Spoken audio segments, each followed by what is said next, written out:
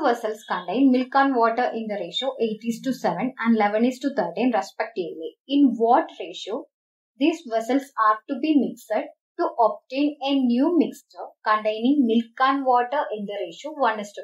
This is an alligation problem. We have discussed 15 mixture problem. Now this is an alligation problem. So here milk and water in the first vessel is in the ratio 8:7. Second vessel it is in the ratio 11:13.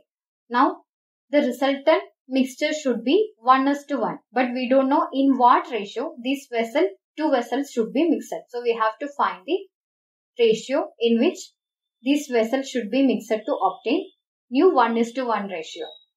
So 8 plus 7 is equal to 15 parts. 11 plus 13 is equal to 24 parts. And in the resultant mixture, 1:1 is equal to 2 parts. Now LCM of 15, 24 and 2 is equal to 120. Here 15 goes 8 times in 120. So multiply first ratio with 8. 24 goes 5 times in 120. So multiply second ratio with 5. 2 goes 60 times in 120. So multiply resultant mixture, resultant ratio in with 60. Now you have to find out milk parts. I will use the alligation method. So you have to find the milk parts. Here 8 into 8 is equal to 64 unit is milk part. 11 into 5 is equal to 55 unit is milk parts.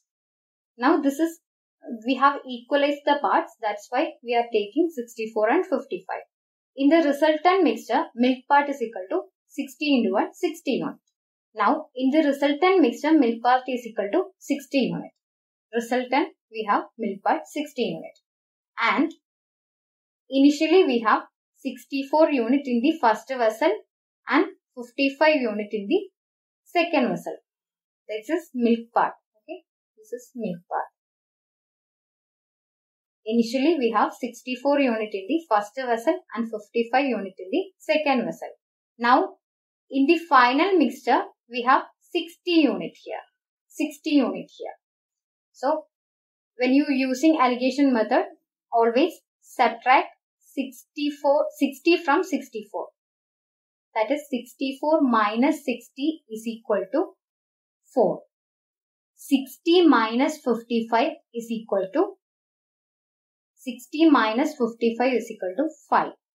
That is 5:4 is your new ratio.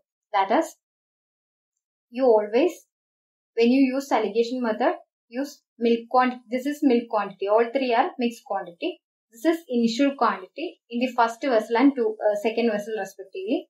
In the middle, you have resultant quantity of milk, that is 60. Then subtract 60 from 64, that is 64 minus 60 is equal to 64 minus 60 is equal to 4. Here 60 minus 55. 60 minus 55 is equal to 5. So 5:4, option A is your answer. So you have to mix these two vessels in 5:4 ratio in order to get 1:1 resultant mixture.